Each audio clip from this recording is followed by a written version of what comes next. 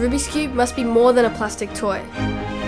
If it brought thousands of people from all over the world to this one hall in South Korea, then there must be something about it different from every other plastic toy. I travelled 10 hours to South Korea to answer the question, what makes the Rubik's Cube so special?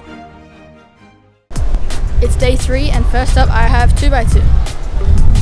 I held up 3 fingers.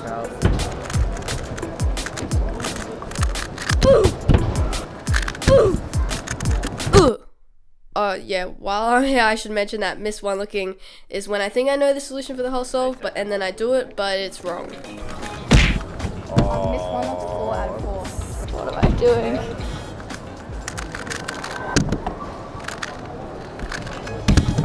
I just missed 1 look. 5 out of 5 solves, which Now I'm going to submit my cubes for multi-blind. I'm doing a whopping massive attempt.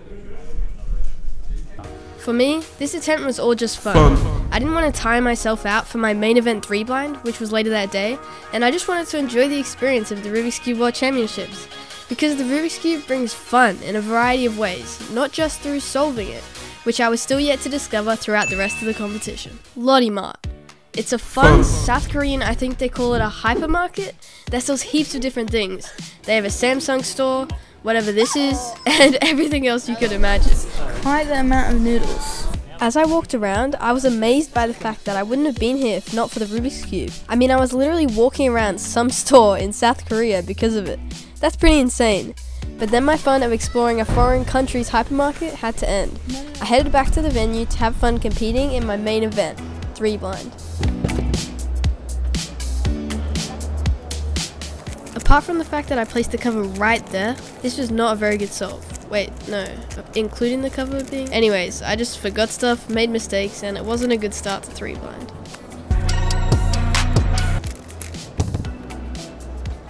My camera was somehow set to slow motion, so here's some 6 slow-mo shots of the solve, and one other thing.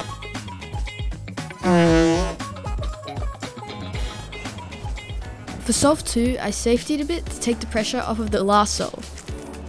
But it was a good scramble and I ended up getting a pretty decent time anyway.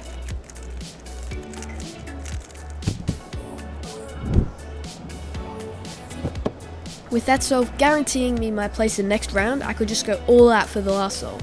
And believe it or not, sometimes you get some pretty quick times when you do that.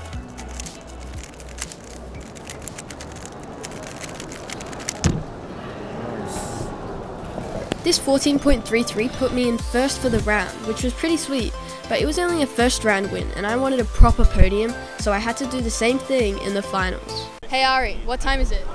Milkers time! Oh, that is fizzy. This stuff is so suspicious. Like, what is it? Why is it that color? Why does it smell like Panadol? Oh wow, it's strong. Well, in my experience, it's a good idea to stay away from drinking mystery liquids. So that's why I'm gonna...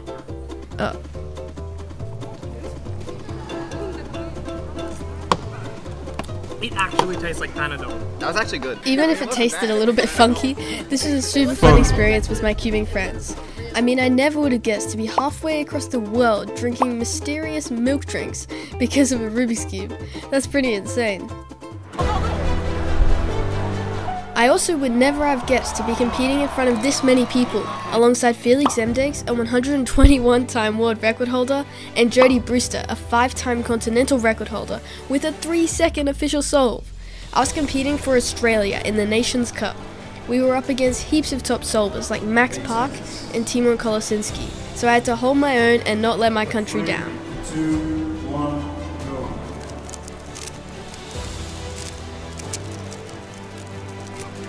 Jody and I started off decently. We were even with the other team, so it all came down to Felix versus the last guy on that team. So surely Felix would win. Well, he made it very close by messing up his peeler, but luckily he was able to save it, and so we just barely won. Yes! Let's go! I was so In the next round, we were up against China 3, which consisted of a few young Chinese kids, so we knew this match would be tough. Because let's face it, these younger Chinese cubers are insane! We still tried the best we could, and we got annihilated. Even though we didn't win, it was still super fun to have had the opportunity to represent my country. I literally got to compete alongside Felix Zemdegs. That's pretty insane. Congratulations to China 1 for winning the finals against the Philippines, who made some pretty exciting upsets in their prior rounds. And with that, it was time for day 4. I was so excited to watch all the finals, as well as hopefully compete in 3 blind finals for a shot at a world's podium. I did pretty well in 3x3 in the first 2 rounds of the competition, so I had the opportunity to compete in the semi-finals for 3x3, which was really cool, because it was one of my goals going into this competition. My first 2 solves went pretty well, but then I got 3 8s, which kind of ruined my average. But with that out of the way, I now just had 2 rounds of 3 blind and some finals to watch. It was going to be a fun afternoon. For the first solve, I was just trying to get a success to not put pressure on the last 2 solves, because I needed to get a decent success to make it to the finals. But I got a rare case and messed up the algorithm, so I was starting off with a DNF. I'm nervous.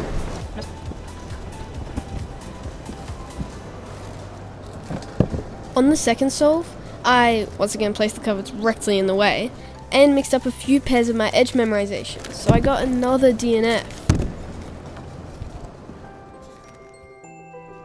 I had to get this last solve.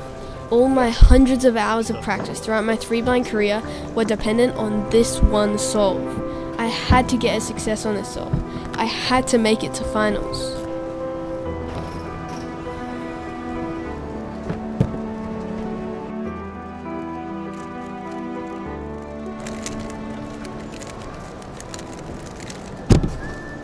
I had made it to the finals, but first I got to watch some other Australians compete in their finals. Dude, Sebastian Lee just podium pyramids. Let's go. Good job, man. That's so good. Now it was my turn. My turn to make myself and my country proud, ideally by podiuming. I wanted to podium so badly, and I practiced so much for it. This is it. I was feeling really good going into the round. I was ready to have some fun and try and solve as quick as I could. The first scramble was quite good,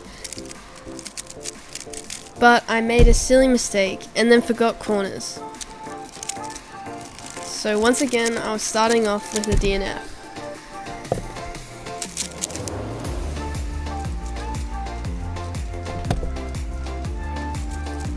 The second solve was a decent scramble, and I was going pretty decently on it. I managed to get a low 15, which I was pretty happy with because I knew it had a chance at podiuming.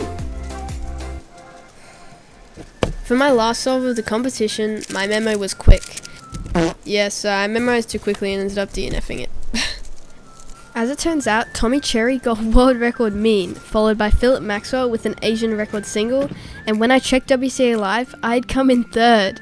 But then, Liam Chen's first time got entered late, and he had gotten a time 0.2 seconds faster than mine, moving me to 4th. Guys, I was so close, but props to the others for doing well. Congrats to everyone else, and yeah, I had a good time. It was fun. It's crazy the amount of emotions, good and bad, that are caused by the Rubik's Cube. The fun experiences and opportunities it provides are quite frankly mind-boggling. All around the world, it's brought people together to have fun and solve together. Now that's pretty insane.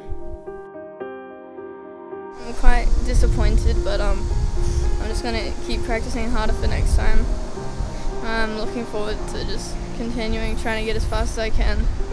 And yeah, once again, congrats to everyone who did better than me, and thank you to those who have helped support me to get here, and just those of you watching, and all the people who have come up to me and encouraged me. Thank you so much.